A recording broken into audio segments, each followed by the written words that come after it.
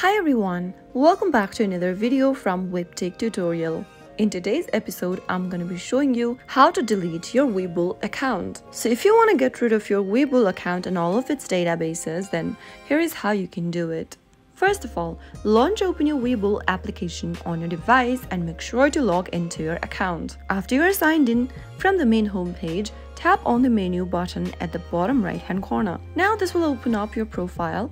From the list, tap on the settings icon. Tap on account and security from the next page, and at the very bottom, you will be able to see the delete account option. Tap on it, and then in the pop-up, go through the information. If you continue to delete your account, all of your data will be permanently erased and will not be recovered anymore. If you're sure you'd like to delete your account, tap on this little authorize Webull to delete my account data box and tap OK. Now enter your correct password for your Webull account in order to verify your account. After entering your correct password, tap on done and you will be able to delete your account right away. So that's how it can be done. If you found the video to be helpful, go ahead and give us a thumbs up. Don't forget to subscribe to our channel by hitting the subscribe button.